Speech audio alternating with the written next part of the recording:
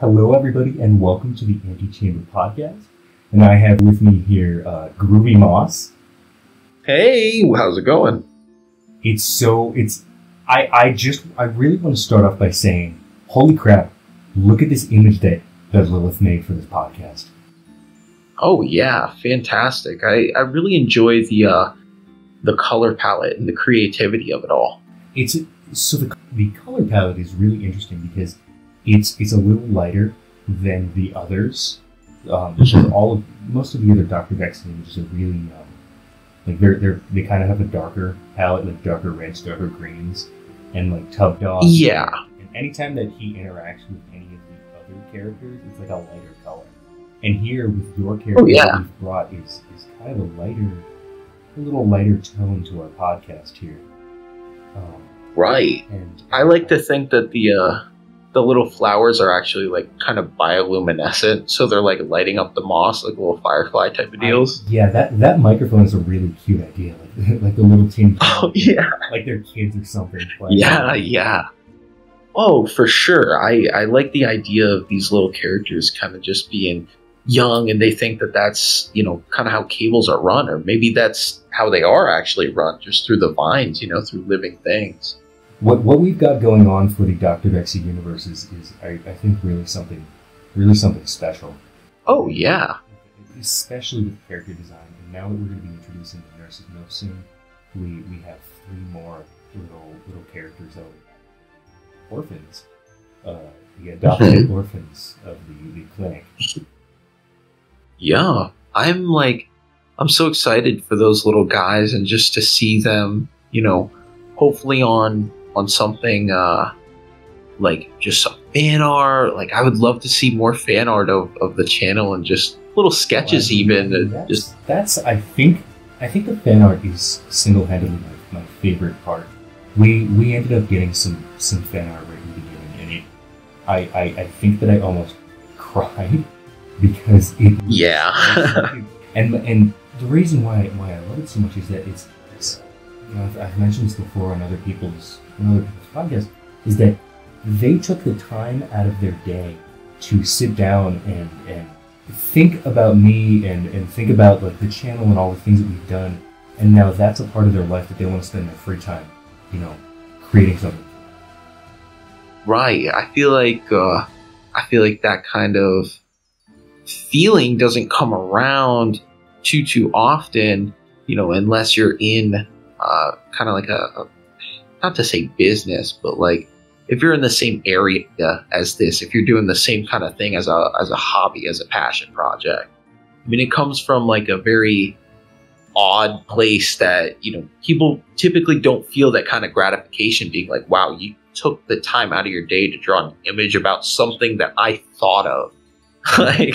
And the whole Dr. Vexy idea was really fast. It was an idea that we all kind of came together on. Because I remember, oh my god, this was like maybe a year and a half ago at this point.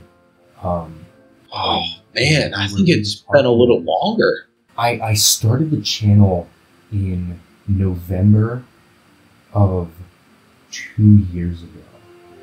So 2020. Back in 2020, I started this in November.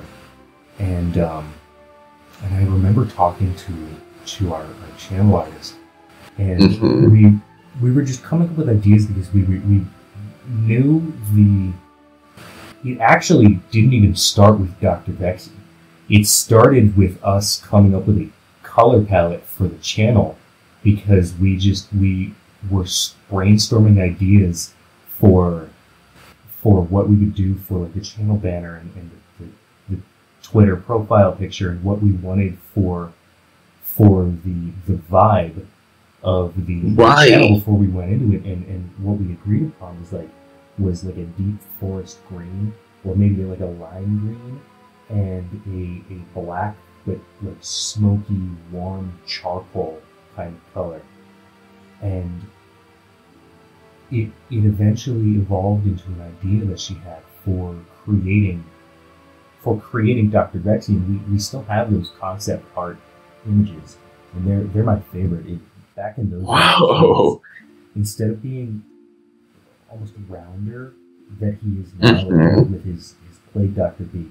He has the original I gave. He was a lot sharper, a little more triangular and kind of angular, really. Yeah, almost like Phineas from Phineas and Ferb. He was very Dorito-esque at first. Some of the images that we had from the original concept art, we've made into like actual, like official Dr. Dexy images, the ones that we use for our video. And I did want to transition into what this podcast actually is about. And this podcast is going to include all sorts of different stuff about the channel here. I know that now that we have Groovy Moss here on the channel, our goal is to collaborate on different stories together. He'll have his own stories, and he of course has the lovely voice talent of your character on Room. If you can tell me a little bit about Mr. Franklin Stanklin. Yeah, Franklin Stanklin is indeed his name. And my whole concept for him came up when it was we were in rural Pennsylvania. This is still when we're in high school. I believe I was like around 16 at the time, so somewhere in that range. And context, that's like 4 years ago. yeah, we're not super old. School, still being stupid. Right. I mean, it was definitely very modern times that we kind of grew up in. So, I wanted to make this little character for a one shot, but it was supposed to be like just kind of a comedic one. I was supposed to just hop in. Everybody was supposed to make a character for, like a level 2 little dungeon. Yeah, that's small. Yeah, it was supposed to be like a total of maybe 2 or 3 hours of gameplay, and then that was it for the day. And I just recently got into it, so I didn't even know how to properly act. But I just said, you know what? I'm going to give this guy a weird imagery. So as you had said in Rumum, you said Sir Daniel DeVitio, the actor, famous, mind you. A lot of people may not have. It was actually about Danny DeVito. So the whole concept image was Daniel. Photoshop. Yes. I know that I flashed the episode. Yeah, so that was the one. So in episode 5 of Room, it's a very, very special episode to our hearts because I've mentioned this before that Room is the story is actually the first person perspective of our channel artist's D&D character. Yes. And the story reads as the way that her character interacted with the campaign, and it's a very, very gorgeous narrative about kind of her experiences and what she went through as the character and her internal monologue during the thing. And episode 5 was actually the very first episode that I ran for all of the boys back in high school. Yeah. All of their characters, and I remember our very first session. I had everybody show up with a letter of audience from the Queen, and yes, I remember the words of no matter how you got this letter, whether you stole it or you were given it to you. I remember that a lot of times during the campaign, I would print out things to give to everybody during the game, and that was like one thing that I didn't print. Yeah. From way back. But that, to be fair, we also weren't, we were so young, we weren't even in the school, like, with our club at that time. Yeah, like, that hadn't even been formed. There was nothing. Yeah, there was nothing that had been formed about that. It was just basically, hey, gather at one of our friends' house. He lives pretty much in the center of town. So, everybody that's in the campaign, just come along, come over to the house. So it was kind of just like a throw-on thing. And that's actually the first time that I've ever met you.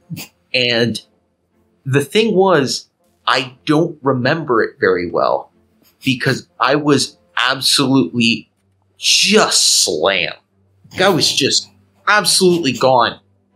And so it was just one of those things that I used to smoke a lot of weed, and now I don't because I have stunted lungs. So like, not great for you. Really just not great. But no, it was a really interesting time because I was so zoned out on the couch. I didn't know you. So I wasn't comfortable sitting at the table with you. So I wasn't even into D&D. What session was that? Oh, you know what? I do remember what session that it was that you listened in on. And it hasn't been reached in Roomem yet. No, it hasn't. But, so I'm not going to give any spoilers, but by golly! But the episode 5 was very very special to us because everybody's original characters were there, and I back when I was writing it, I hit everybody up, and we're talking 5. Is it more than 5 months ago? Something like that. I hit everybody up, and I'm like, hey, this is what I want to do for the story. I want to get everybody's original D&D character. Now keep in mind, we're talking 4 years ago, right at the beginning of when I was making Cal. Now, we're talking session 1 of the very first time that I ran Cal. And I didn't... Now, when you hear about the lore of the channel and you look at all the documents and everything that I have on all of the stuff that I made for it, absolutely none of that was there in the first session. In fact, I only had two towns, actually. It's supposed to be Arginia and Mythal, but instead of them being like capital cities like they are in my continent, they were just towns. They were just large towns that just had the queen in it. And so I really didn't have too much of a plan beyond the very first episode, which had everybody's very, very first kind of characters that they were doing with Cal. And what I asked everybody was basically, what were your thoughts during the events of the campaign? And so that's why these characters sort of act the way that they do. And in episode 5, Ayla, the character of one of our very, very dear friends to us, his character design was... Now, I'm definitely going to go into this in the story, but his character's a warlock, and he didn't get his powers until that fight. And I just think that when he and I were making that session, we actually had that planned out ahead of time of when we wanted his actual thing to come in, because it's very, very obvious that he can't use the sword. He's never... Right, yeah. He's like a little baby. He's a YouTube one. He's like the weeb of the medieval ages. Yeah, it's like you watch a YouTube tutorial about how to do like martial arts fighting, and here you are punching your pillows. But right. But yeah, that one was very, very near and dear. And your character actually wasn't even a part of it. When not at all. Your character, I wanted you to be in there for initially the idea was comedic effect, but now your character is taking some arcs here. But so far as like the way that Roomem was kind of developing, and the way that I set the scene is very reminiscent of the way that I ran the D&D campaign. And that's the same way of how I do all of the creepypasta readings. Because I fell in love with the idea of one person, a storyteller, the narrator, doing all of the voices by himself, setting the scene, playing music, and that was my favorite thing. And that was really a part of the magic of our first D&D sessions. Is I would bring my. It started off with speakers, like little tiny desktop speakers I plugged into my. I remember that. Yeah, and they were so shitty, and I was messing around with them all the time, trying to make the sounds right. And at that point, I was running like YouTube video game ambiance. And every time there was combat, I had a playlist of old combat music from old video games. And dude, that's right. It evolved into me using a bass amplifier to. Oh yeah, yeah.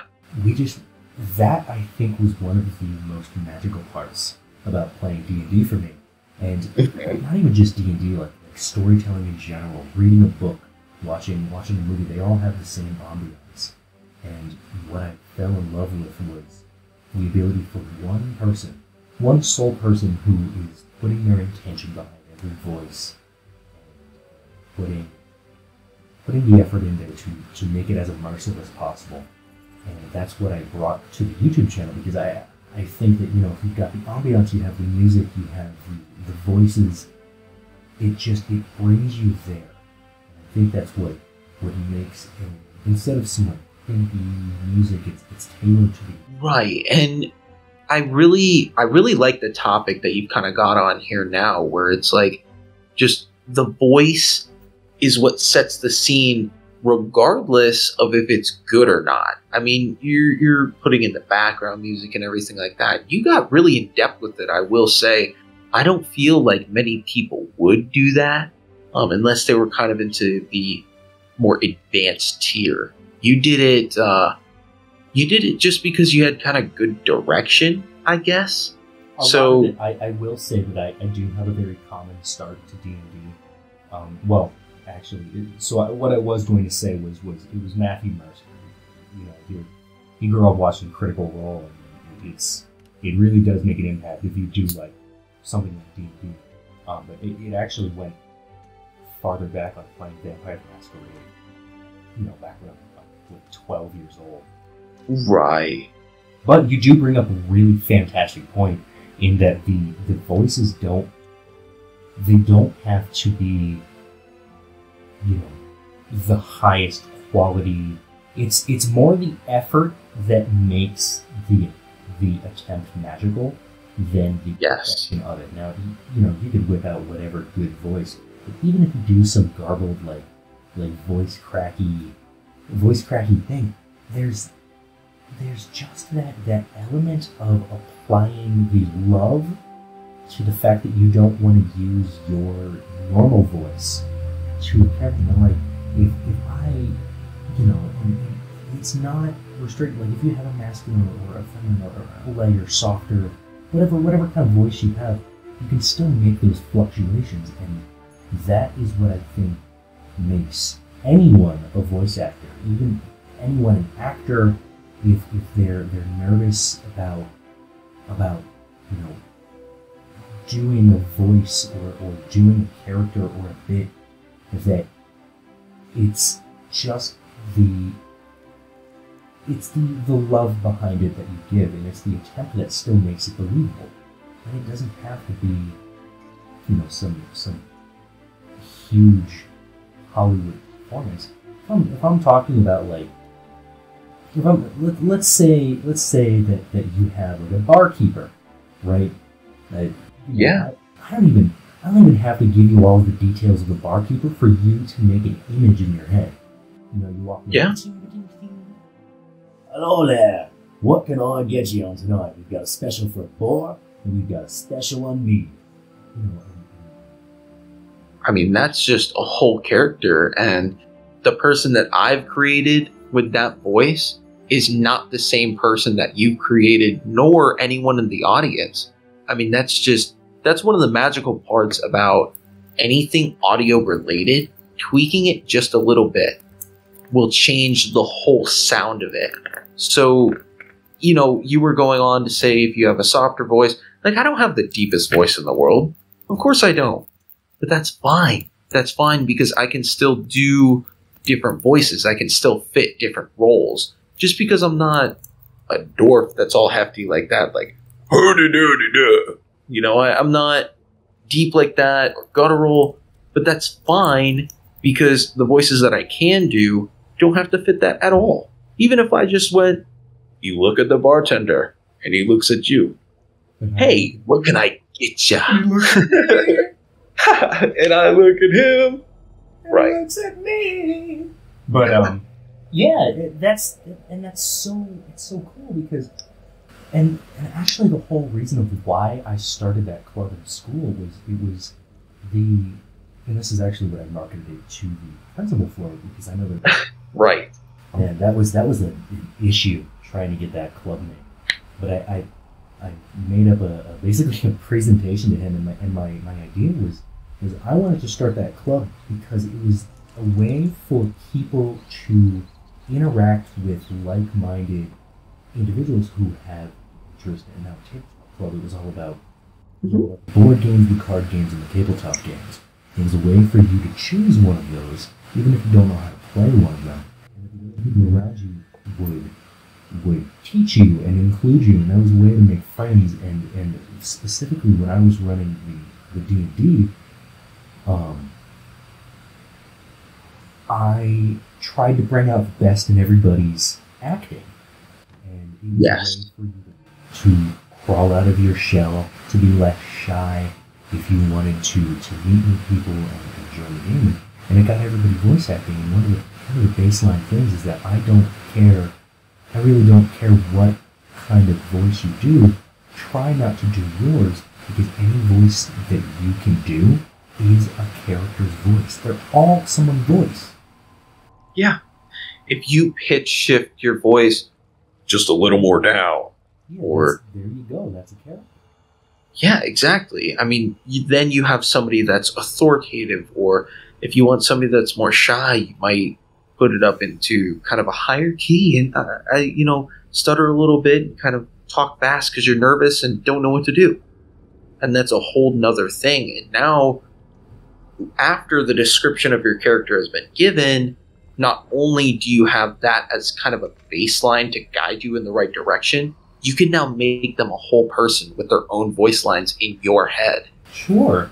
And when you describe like your first D&D character, the duster wearing, dark clothing, corner of the bar type important NPCs for your rogue, who specializes in using 2 daggers, right? You can set the scene and you can describe that character as you introduce yourself, and then you could look at everybody and just go, "Oh hey," right? Because that's like, oh right. And that's what makes the love, because it doesn't matter what the voice is. Whatever voice came out of that character gave it funny, or gave it cool, or gave it life. Yes. It's so magical. And it gets people. And I've seen people in the club just crawl right out of their shell. And they're doing the voices, they're getting into it. Yeah, it did bring a lot of people together with that club. And I will also say, yeah, I wasn't even a part of the club.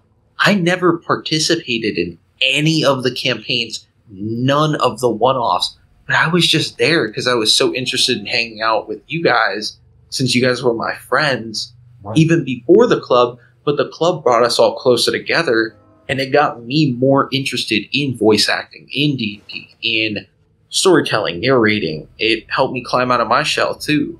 I mean, it was something that really helped everybody in the group, and it gave you a sense of leadership as well. Because you now have, 8 kids that are in a room, and you're just a kid too, but you're trying to organize it. Sure. And you can. And that was like, I'm sure that was such a good moment where you just felt it, and you're like, dang, I did this. I created this club that the school has approved after much fighting. And I do want to say that when I ran Tabletop Club, people were coming up to us all the time asking when it was, when we would do it, and we would just do it after school for what did we do, like an hour? Or yeah, it was typically an hour that we would have after school. But sometimes, if we were outside of the school's premises, they would kick us out. We would head to a buddy's house. Right. Like sometimes they wouldn't have an area for us because the library was taken. There was only 30 of us at one point. Oh, yeah. We had quite a lot of people. And then the numbers started dwindling a little bit, so they stopped giving us the library as much. Then we moved on to a very kind teacher's room that accepted us with open arms. I think that was one of two of my favorite things about that. Yes. When she, who was already working, she was already working so many jobs, but they're so bad for the thing. And she's like, oh my goodness, what you guys are doing is so cute. I really, really think that it's a fantastic idea, and she became our teacher because they wouldn't let us run it without a teacher to moderate it. Right, basically administrative advisor. Like that was her role, and she's like, she was so nice, and she's just in the corner, like I don't know, probably looking at her stock portfolio or 401k, trying to build it out. At the time, she was listening. She was investing in her D&D campaign. So she would either be doing that, or she'd be, doing something random on her computer, looking really, really focused, and then she'd like look up for a couple seconds, make sure that we're not stabbing each other or anything. She would suddenly start listening to us. Yes, they were hilarious. Because she would go, hold on. She'd just like gasp in the corner of the room. And, like her fingers kind of like, hold on. right, yeah. What? Right. Well, we need to take a moment just to step back, really think about what you just said. But I do think that the moment that made me the most proud, happy for the club, was when Wizards of the Coast sponsored us for when we were. Yes, that was an awesome moment. For those of you who may or may not know, when Wizards of the Coast catches wind of a school that has basically a card game club at the school, at any school, you can submit basically like a proof of club, And you can give it to the company, and they will send you a starter care package of basic decks to play and cards and booster packs to collect. And so the teacher that ran our club didn't tell me that she was doing it, but she submitted the form for us and got us sponsored by Wizards of the Coast. And so she surprised me one day, and she was like, hey, I have all of these cards for you to give to these people to use at the club. Yeah. And the thing was I really liked it. They didn't have any stipulations. They weren't like, oh, keep them in the classroom. It was like, no, dude, you could just take them. They were yours. Yeah, these are yours. You could just keep the decks. Like, still there. I think that it's still a thing in her classroom. There very well may be, and I hope that it is, because it brought a lot of people that didn't really feel secure or comfortable around others. It made them feel that way, because not only were there like-minded people around, but there were nice people around. And everybody was willing to help in that club, and I really hope that energy is kind of carried through. And I think what was really nice is that I think like every single one of the club members were also Spoon Gang members. Oh boy. Yeah, Spoon Gang. Go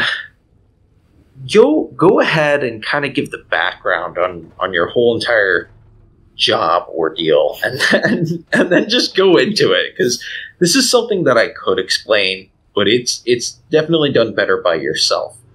So I used to work as a character for a spring card. My character's name was Sprinkles, and he looked like a thug. And he had like the leather jacket and the studs, and the black. I looked like the Crow, and I had knee pads. I was a slider, and I would grab people, and I'm a fairly tall dude, so the height thing was always really really funny. But what are you, like 9'2" or something? Something like that. But one of the funniest thing that I think I did with that character, and what I was kind of alluding to earlier when I was talking about like your first character Rogue with the goofy voice, is that was the goofy voice that I gave to my character. Like, the entire time, I would walk up to you, and I would be like, hello! But I would look so spooky and scary walking up to you, and I would walk up to you all like tall and creepy, and then I would just be goofy at you, and people loved it. People would come back all the time, and they would come back for me, and so that's crazy. And so I was like, okay, well, I had just gone to Disney in Florida like recently from that time. And one of the things that I fell in love with was while you're walking around the park, they have these pins. Everybody, like almost every single person there has a lanyard, and all of them are these pins that you can collect around the park. And you could buy pins, you could buy packs of pins, you could get like a 25 pack of Winnie the Pooh pins, you know. And yeah, they were all what, like enamel as well, or were they stamped? Some of the highest quality okay I've ever seen in my entire life. Right.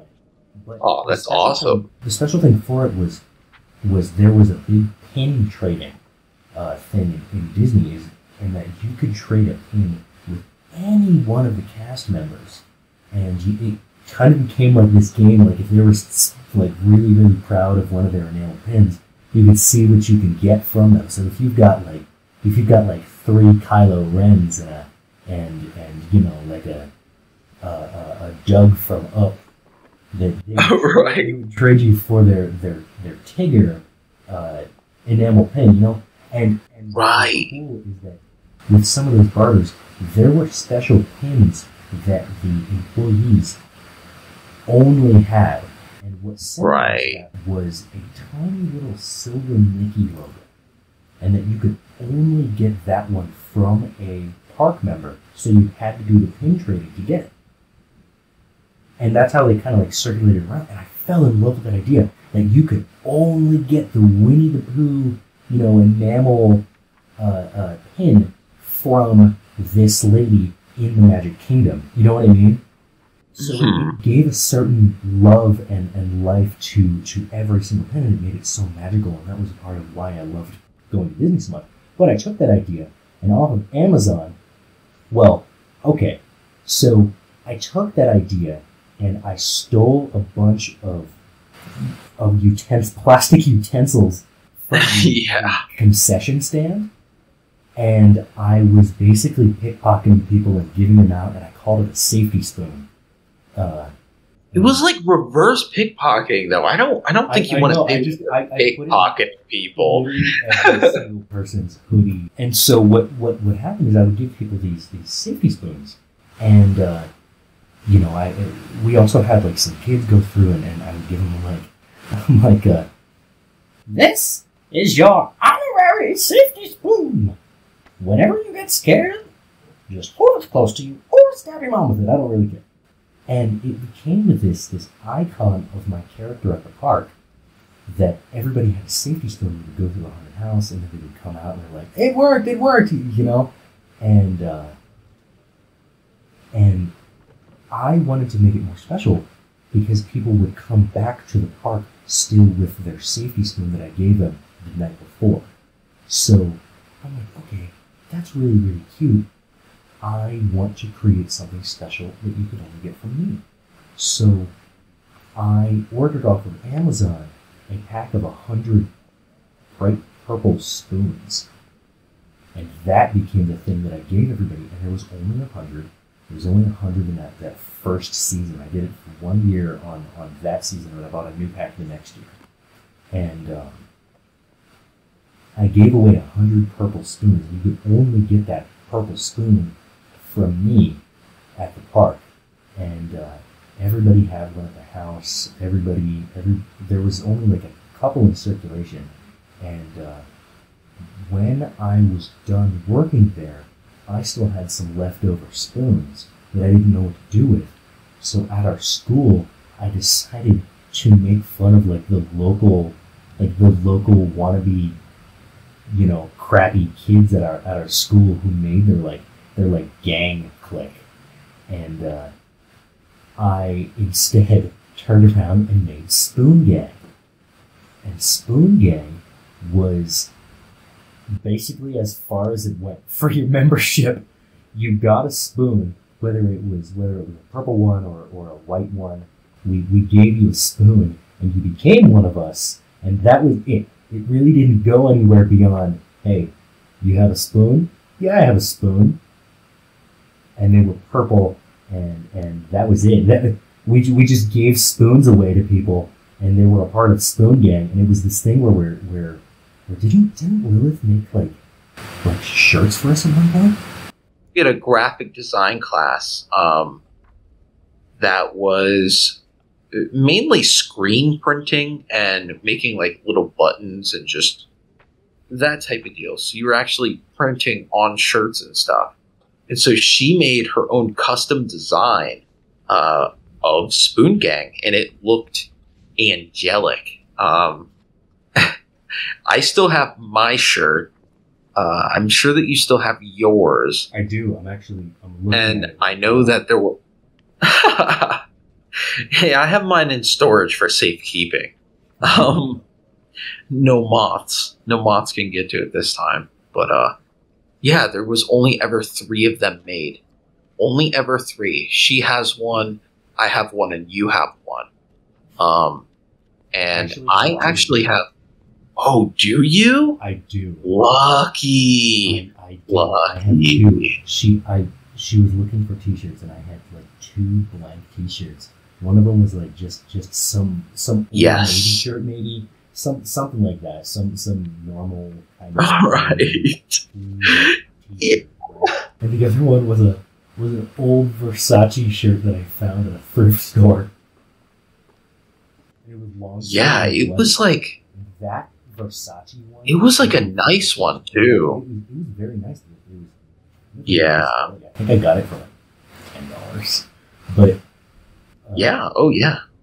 But that Versace one, I think, was the very first one that she did. It was. Because I remember it turned out, and that was the very, very first one that she did when she was first learning how to do it. And it came off like a little crooked. Yeah, like, yeah. No, I'm so sorry. She freaked out about it. Right. She was just like, come back tomorrow and give me a shirt. I got permission from the teacher to like just do this after school. Like, come back tomorrow and give me the shirt. So that's what it was. Now, I will also say that her making those shirts was like something so special, because when we would have dress down days, you could like pay in $1 to have the basically like support the football team or something. Yeah, something like that. So we had a uniform policy, and so whenever we would have these dress down days, we'd pay like $1 or $5 or something like that, and then we would just wear the Spoon Gang shirts. I remember that, and it was so fantastic. That was such a pinnacle point of, I think, it was all of those pep rallies, because every time we had like a dress down day, there was yes, we had pep rallies like weekly. It felt we had a lot of them. Yeah, we did have a lot, especially during like homecoming times. Oh, dude! They do their like superhero costumes or whatever. Actually, we ran quite a cool pep rally program. Yeah, they decided that they were going to try something new. Instead of reprimanding the kids all the time and just giving them, negative correction, they decided, let's get them together. Let's make them unified and actually work like human beings should together. So they induced sociability into us by constantly having us get together. And for some with chronic social anxiety, it was crippling. That was the entire corner of the tabletop where we all sat on those bleachers. That was that entire square. Yeah, it was. All of the kids who just didn't want to be there. Right, yeah, it was a lot of kids that didn't want to be there, myself included. But now that I'm looking back on it, it was so much better than just having us sit in class all the time and not having us look forward to anything. I do think that brings up a really good point. I do think that a lot of our ideas of how teachers ran the school, back then when you're a chump, you're like, oh, what do these teachers know? All these teachers care about is this, that, and you're like, I don't want to do my homework. All we do is whatever your typical bratty, angsty, mean, cursing out teachers. Like, of course, we never did anything like that. But I do know a lot of kids who didn't. And yeah. Think back at it now. They not only now that I'm in the workforce, not only are they doing their job that they get paid not a lot of money for, by the way, but that is true. They came up with ideas on how these teachers brought their own classroom stuff, and it was all their ideas that they came up with just to make something. And as an adult, I think that I have a different appreciation for how much effort they put in. Now, I will say, right. Oh yeah, you can't know. It's not that you don't want to know what they feel like, it's that you can't know because you simply haven't had the workforce experience. You haven't had to deal with any people. Like, yeah, it changes. Like, I work in retail right now. Right. So it's like, I have a lot of customer service, and that changed me from being a person that was still shy, even in tabletop, and was honestly more quiet and just stuck to my specific clique within that clique. Even though I did, now I can talk to anybody about anything, anytime.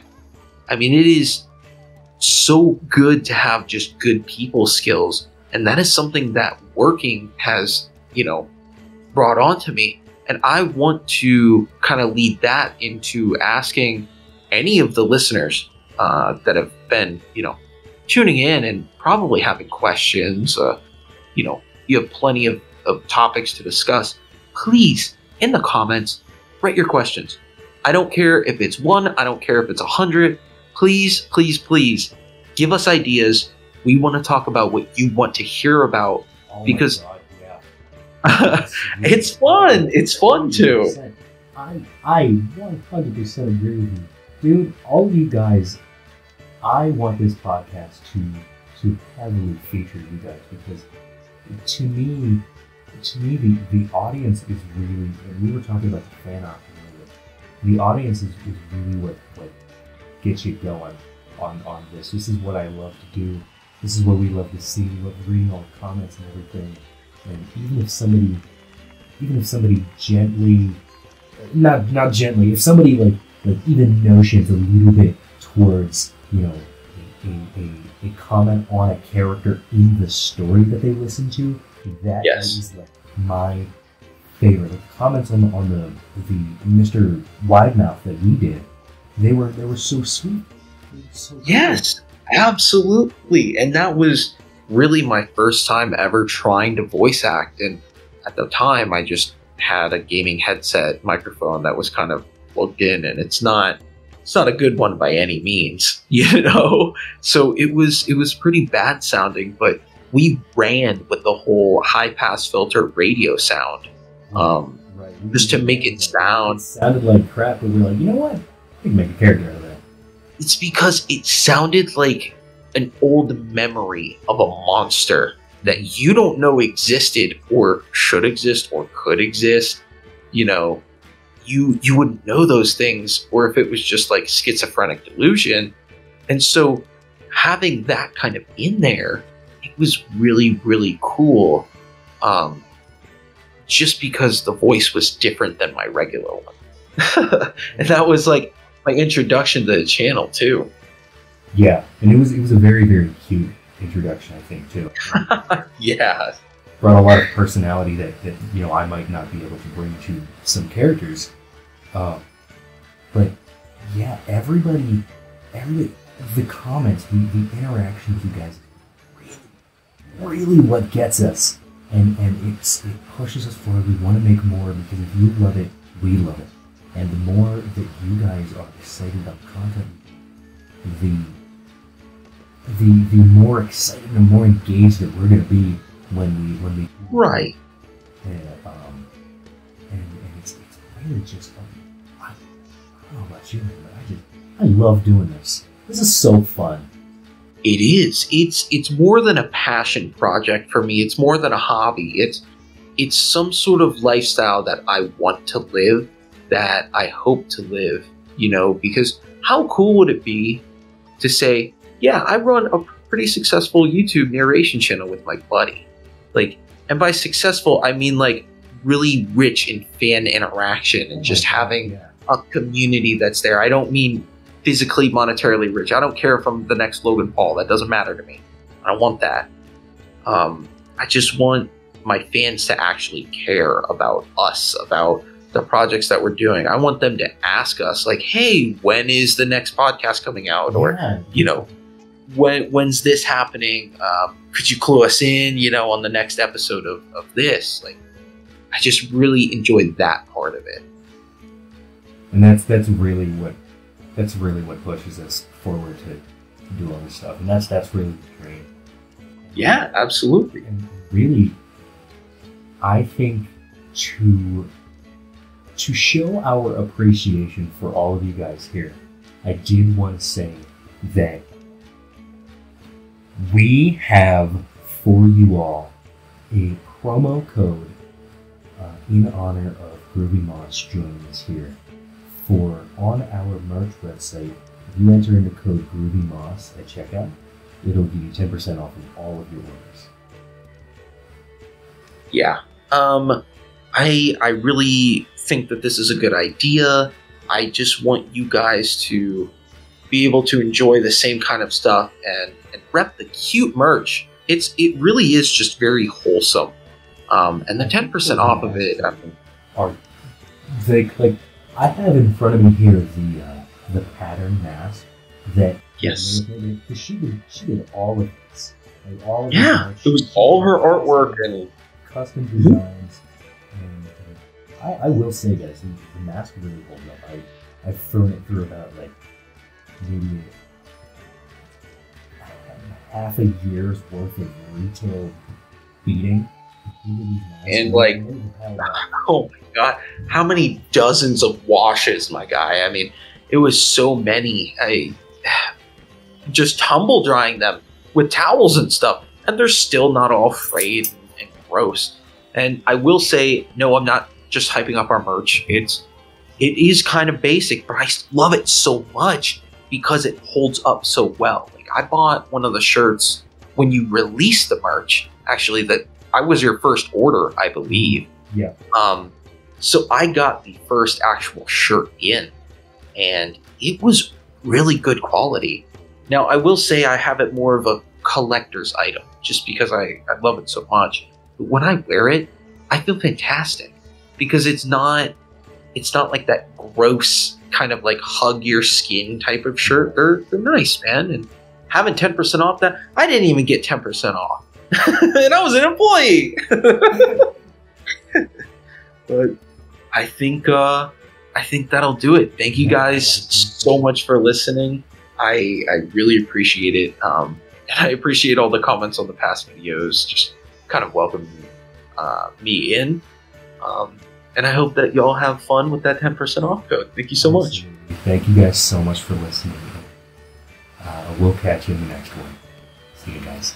Bye.